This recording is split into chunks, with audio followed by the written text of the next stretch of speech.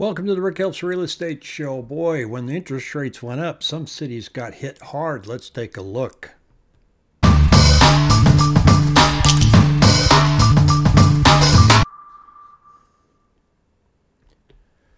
Welcome. Let's take a look at what cities really got hammered when prices went up. Let's first start overall and show you what's going on with the market. As you know, the peak was May, and then interest rates took their toll.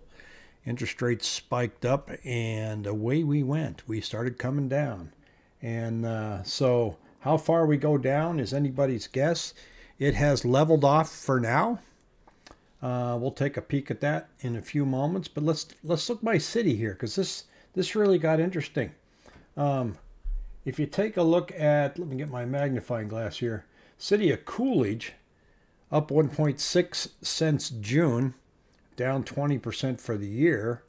Some of the areas like Cave Creek seem to have fared down 8.9 and up 13.1 for the year. And you've got, let's see here, let's take a look at Paradise Valley, down 6% since June and up 2.4% for the year. And Chandler got hammered, down 13.6 since the beginning of the year.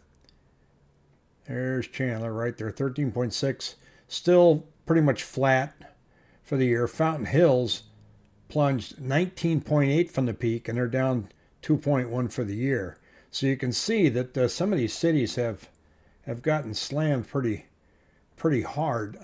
Sun Lake's down 14.6 since the peak. Arizona City down 21%. Buckeye down 11.9. So I'm not going to go through the whole list city by city, but basically what we're seeing is that all the gains from 2022 are now gone, and the pricing that we have out there now is at December 2021 levels.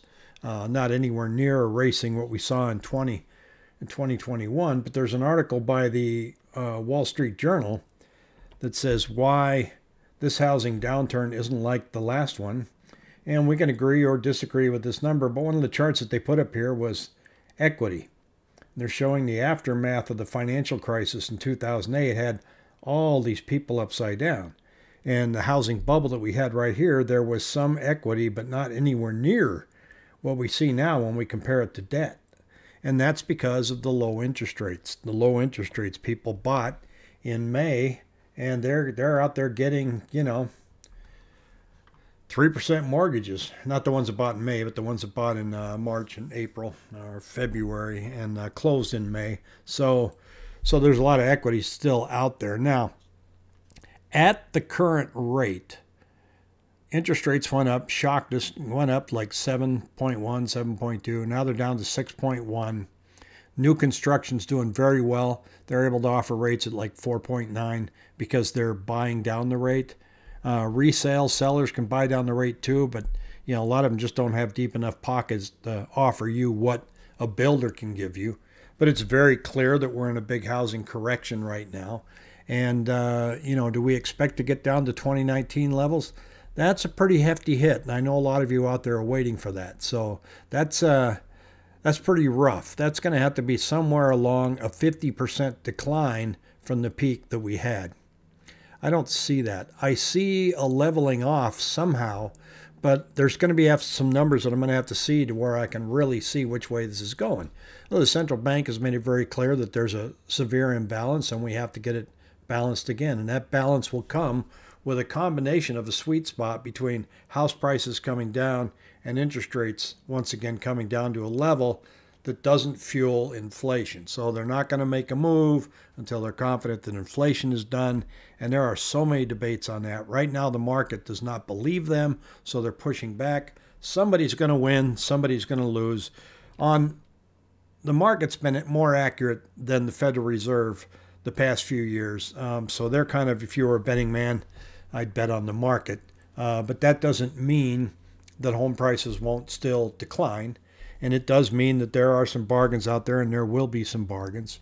We're still trying to clean up the mess with the iBuyers here in Arizona. They went way too exuberant at the beginning of the year, and they've still got about 1,100 to 1,500 homes that they're trying to offload.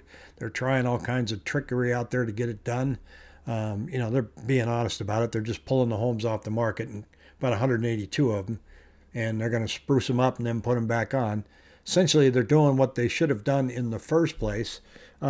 Is that pulling prices down? Well, they are 11% of our inventory in the price range between 4 and 600,000. So are they pulling home prices down? I think there's enough downward home pressure on listings anywhere that they're not really having an impact.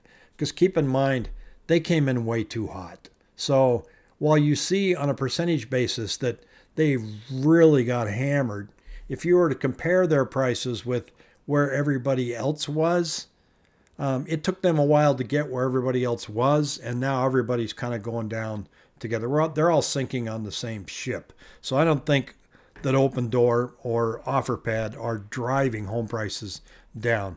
Whenever prices start going down, we always like to look for a scapegoat and try to say, it's those guys. I remember I had an agent in Southern California, and it was in the 90s, and real estate had collapsed. It was 1994.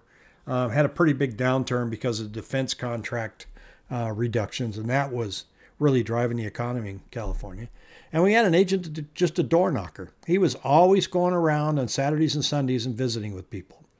And I'd be out working in my yard, and he'd stop by and talk to me, and then he'd talk to the neighbor. Everybody knew him. He was doing what's called farming the area, and you could count on him every Saturday and Sunday just walking through the neighborhood to see how you're doing. He'd tell you how the market was. And I was getting a corporate relocation, was going to be leaving Southern California, so guess who I decided to list with? This guy. Knew the area. He worked hard. Really wanted to make sure that everybody in the neighborhood knew where the market was. I knew where the market was when I was selling, unlike when I was buying. I was clueless. But it was pretty clear that my value had eroded tremendously. And if I was going to be able to relocate to the new job, even though I was getting some coverage from the corporation that was moving me, I needed to list my house at a price that would sell. So I did. I listed it like 153 or something. And the neighbors were accusing this realtor of personally driving down prices in that neighborhood. It's all his fault. And I said, well, if he was driving down the prices and they were way too low, wouldn't people be bidding those prices up? He's just marking them realistically. He's coming and saying, here's what the market is telling us. Let me know if you want to sell. Now, when prices were going way up, I'll bet they were blaming him for bidding up prices. So everybody kind of looks for a scapegoat. Prices are down. They're going to continue to go down. They're going down now at a slower clip. All eyes are on January. We'll see what happens. Stay tuned here. Thanks for watching. Don't forget to press that like button. Smash it. Thank you.